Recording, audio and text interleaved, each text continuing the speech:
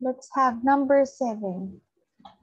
10 multiplied by 3 and 23. 3 and 2, 3 rather. Multiplied by 5 and 1, 6.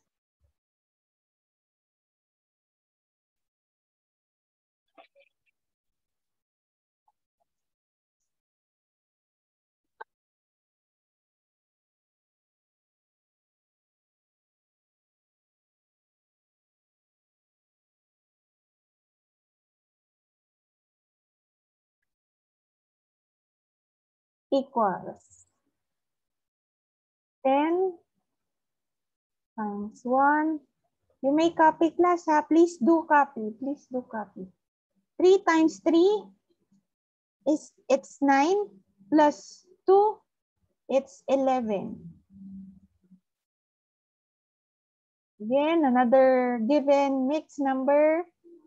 Let's make it into improper fraction by simply multiplying and adding. 6 times 5, it's 30 plus 1, 31 over 6.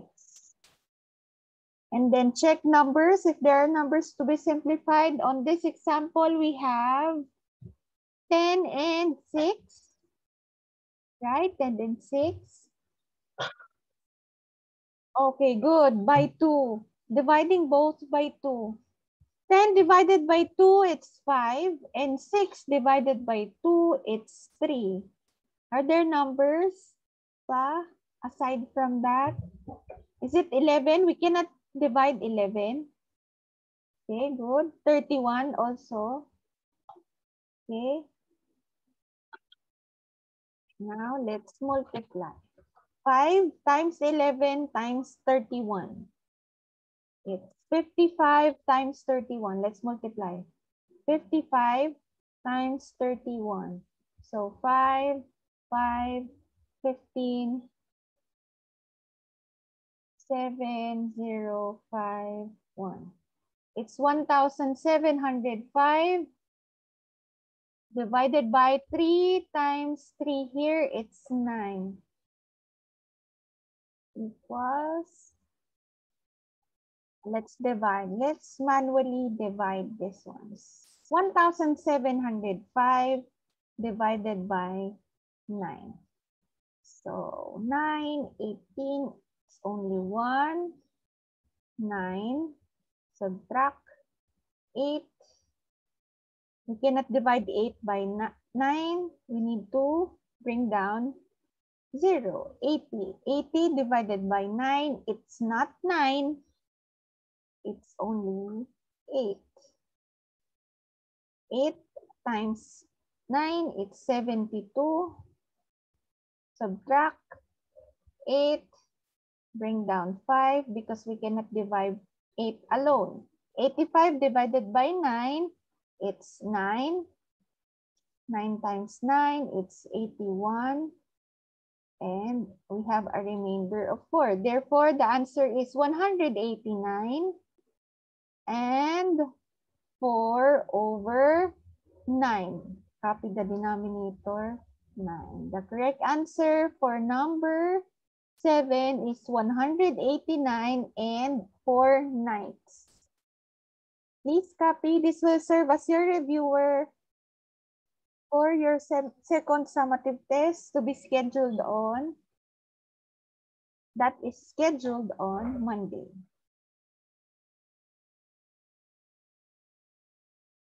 Please copy.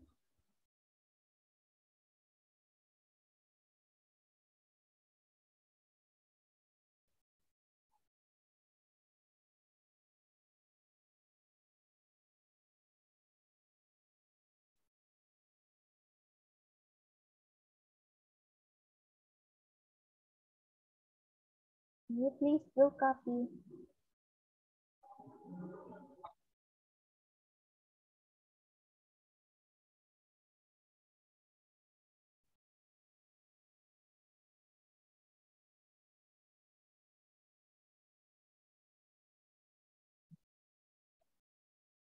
Next, let's move to number 8.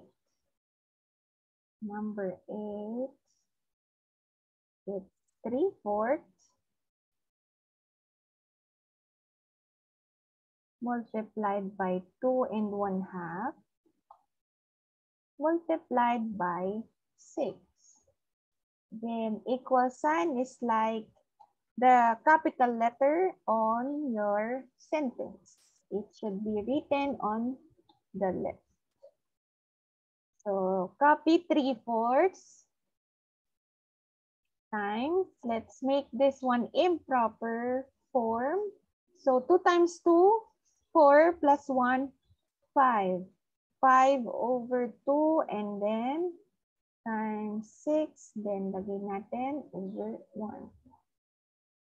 Okay, so that you will not be confused with the whole number.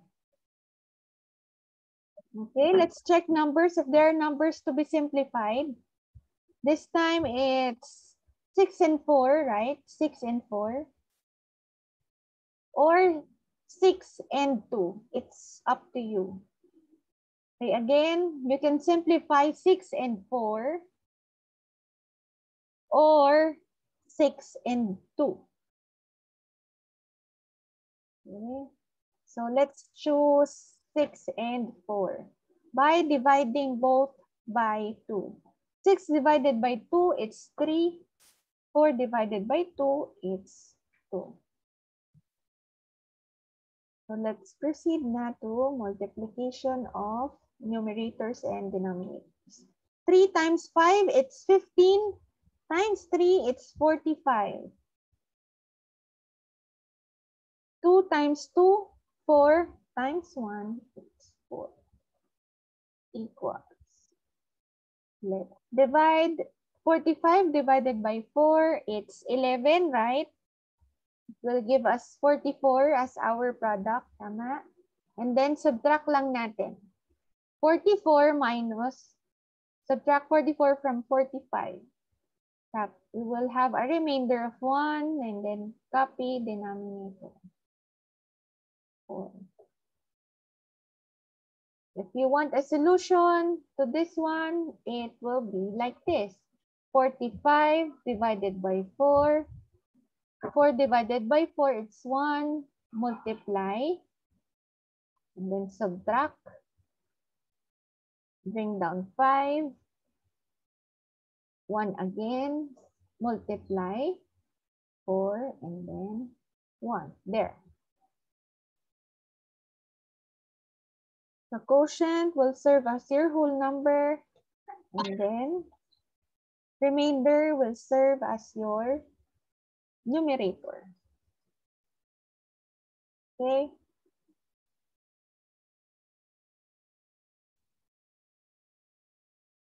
Please copy, class. Please copy.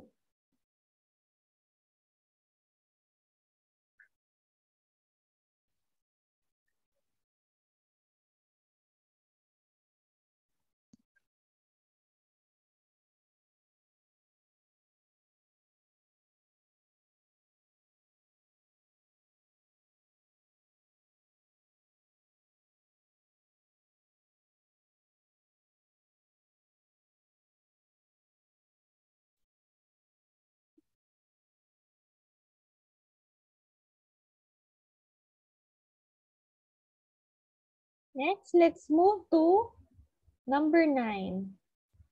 Clear ko na, class. Clear. Let's move to number 9. 4 and 2/3 multiplied by 5 and 1/8 multiplied by 9 and 5/6 equal. Improper fraction. 3 times 4, it's 12 plus 2, 14.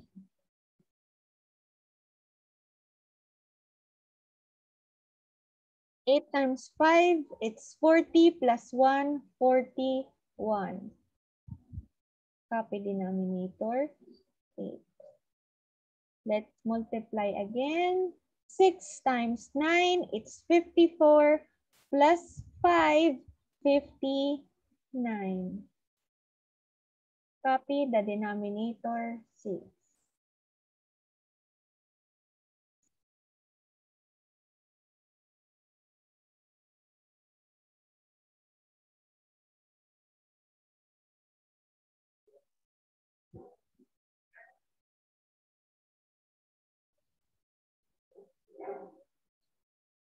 Now, let's check numbers. If there are numbers to be simplified. So, let's check. Is it 14 and 8? Yes, we can simplify 14 and 8. Pwede rin po 14 and 6. Pwede rin 14 and 6. Okay, it's up to you which do you want to simplify. So let's choose na lang 8 and 14. So by dividing both by 2 again. So 14 divided by 2, it's 7. 8 divided by 2 ay 4.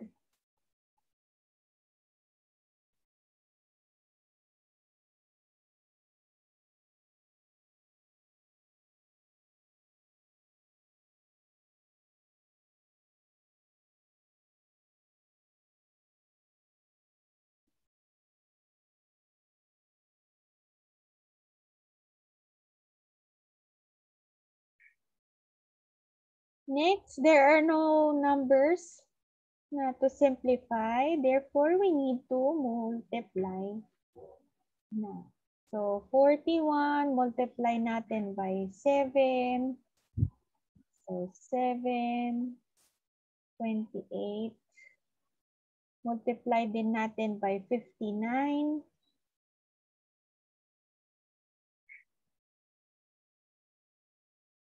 3,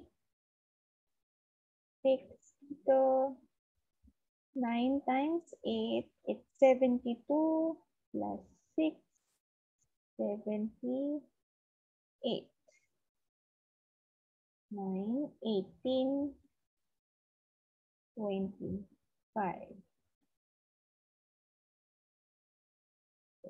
5, 14,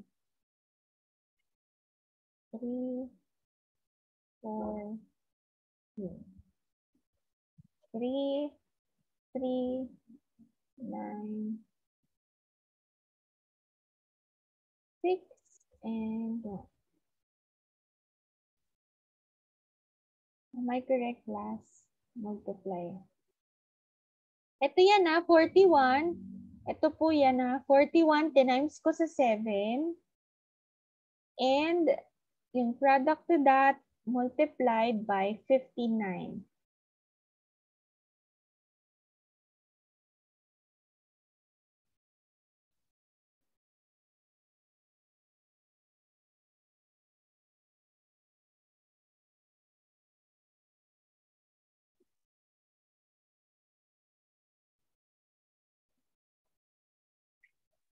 So for this one, it's 16,933. Let's divide that by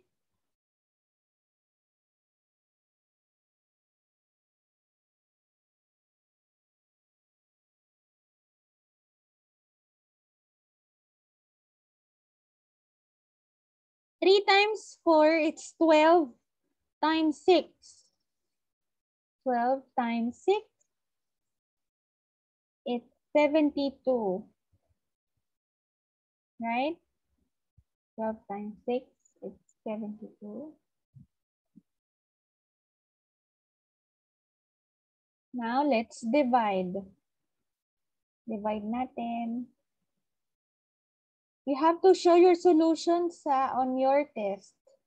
Always show your solution. So please provide a clean sheet of paper, or you may use your notebook, your mathematics notebook, for your solutions, or else it will not be recorded.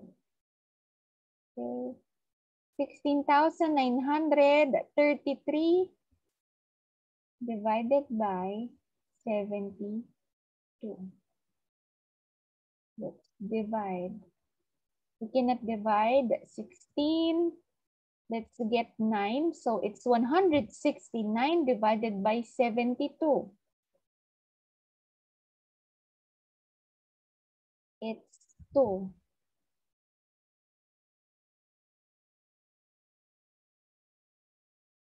Let's subtract.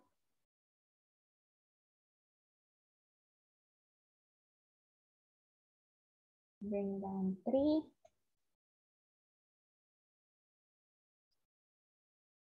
It's 3 again. So 3 divided by, yeah, Arkin, let's check if your answer is correct. So 3, 6, 21, 7, 3. Bring down 3 again because we cannot divide 37 alone. So 373 divided by 72. So is it 5? Yeah, it's 5. 5 times 2, it's 10. Carry 1. 5 times 7 is 35 plus 1, 36. 7.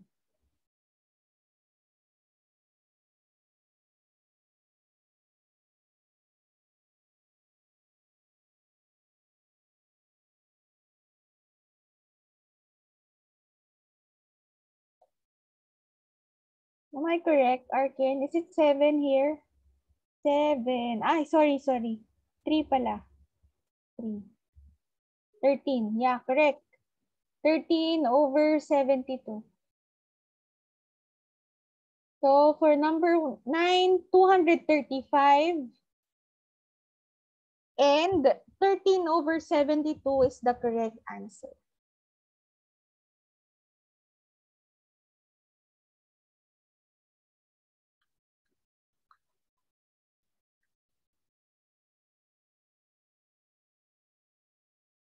Correct, Arkin.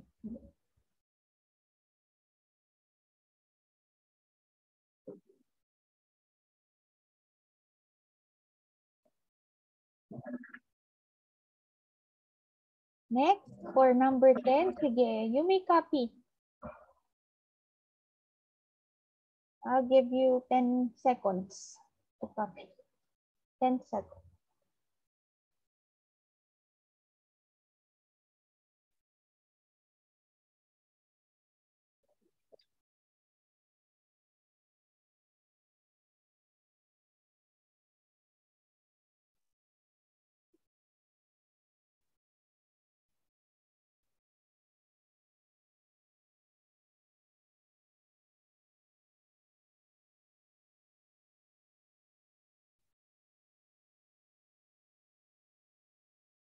What? Please copy, ha? Please copy.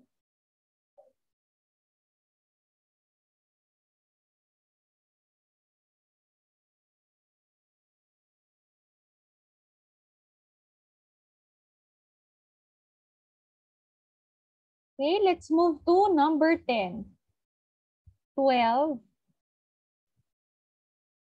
and 1/2 multiplied by 24 and 5 over 8.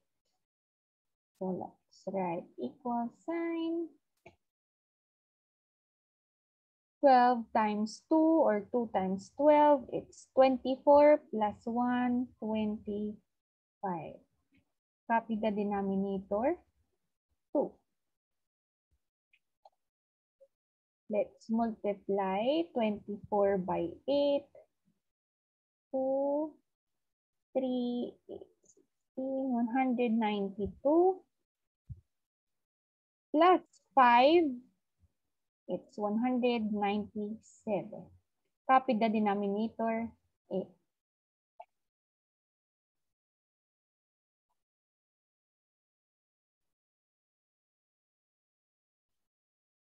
Are there numbers to be simplified? 25 and 8. Can we simplify 25 and 8? No, right? No. How about 2 and 197. Hindi din po.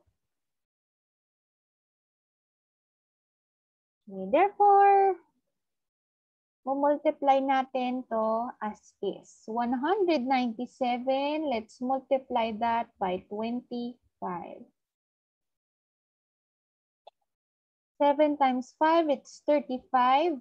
3 here. 5 times 9, it's 45 plus 3. Kanina, 48. 5 plus 4, 9. 14, 19, 3.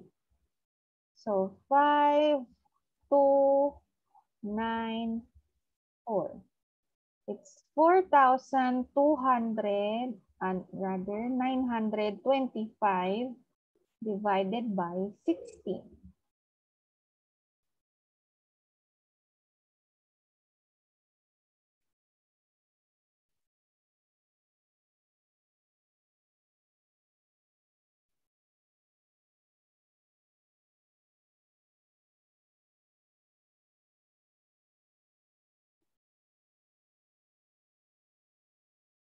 Okay, let's check. Let's divide. 4,925. Let's check, Arkin, if your answer is correct. Okay, let's divide that. Okay. 49 divided by 16. Yeah, correct. It's 3. Niel, let's check Danielle if your answer is correct. Yeah. Okay, Charles. Go. So 8, 48, 1, and then 12. We cannot divide. We need to bring down 5. 12 divided by 2. Yeah, correct. 7, 42, 11. It's 7. Ay, ano ba yan? 3 pala. 3, sorry, and 1. Yes, correct. 307 and 13 over 16 is the correct answer. Yan. Sino pang nakakuha ng correct answer aside from Yel and Arkin? And this is for number 10.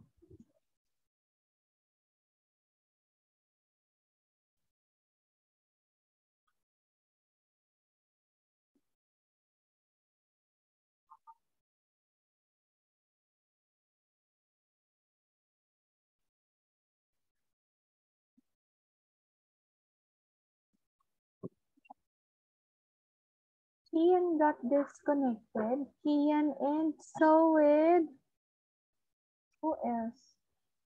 Yes, correct. Raven also got the correct answer.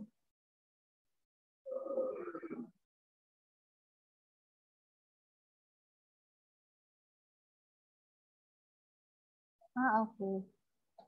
Charles pala, Charles. Now let's proceed to division. On same page ng inyong book. Page 25. Test 2. Let's use the whiteboard. Whiteboard tayo. Okay.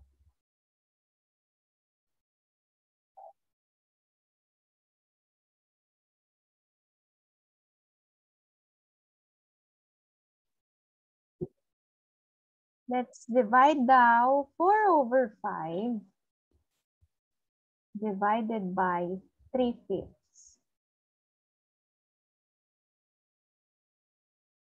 Okay.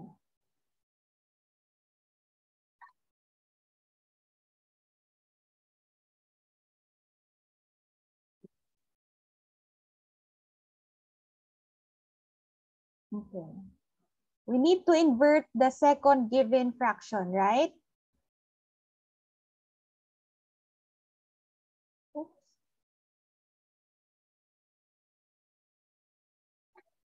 Wait lang po.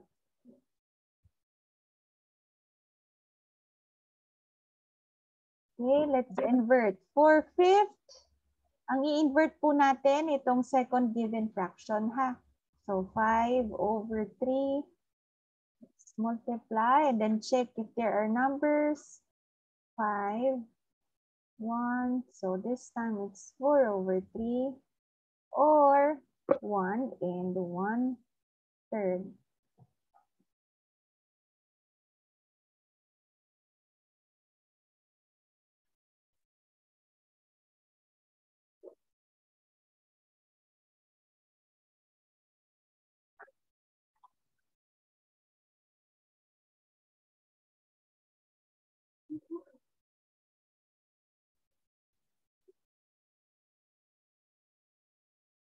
Next, number 2, 12. And please copy, class. This is the proper solution, the correct solution for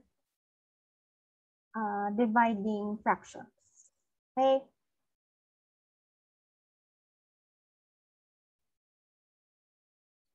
For those who don't have their books, please copy sa notebook. So this will serve as your reviewer na. Okay? Equals. So simplify lang natin. Okay?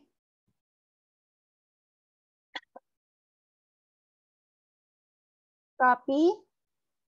12/14. Tapos, invert lang natin or reciprocate yung divisor or yung second given fraction.